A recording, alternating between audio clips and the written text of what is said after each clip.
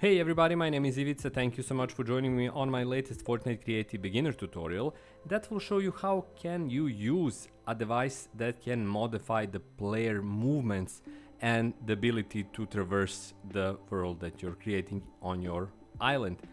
The same device can be found right here, and it's called Player Movement Device. A device allows creators to manage the player character movement configuration on different move modes. So if you're making something like a game that includes parkour elements, or a game that includes a lot of traversal, whatever type of traversal it might be, or a platformer, this device will be useful. So let's place it, and now let's modify it. As you can see, it's right here, and under basic options you have your ability to preview in live edit the elements that you're changing. Priority, whether or not to add to player start, we'll get that.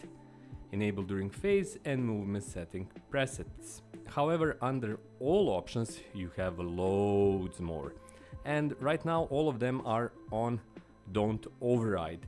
But let's modify our ability, or the player ability, to jump, just to show you what it can do. So we're not going to change acceleration, braking, reloading, shooting, friction, but we're going to do for jump maximum time. Maximum time the player is allowed to jump button so the character can jump in the ra. We're going to expand this to 2.1 seconds.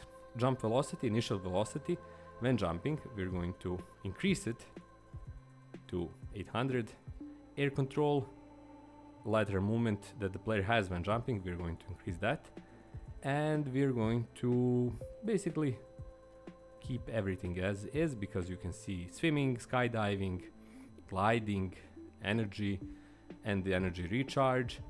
All of those are available for you to use in whatever circumstance you like. The same goes for functions. You have the enable, disable, add to player, add to all players for multiplayer options, where you can kind of experiment and modify the things that you want to happen with different player groups, teams, or individual players. And it has no events, so it cannot send signals to anything else. It can just get signals.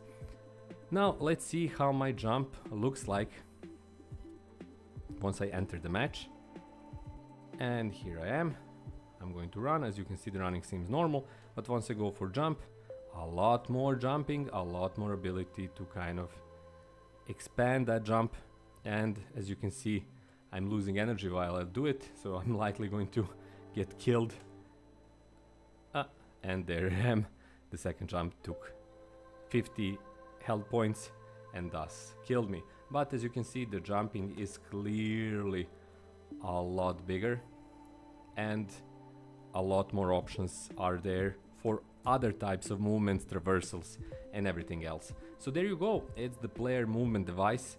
Very elegant for a range of options that you would like to include in your platformer or even multiplayer combat game, where players can have different abilities when it comes to movement and basically traversal.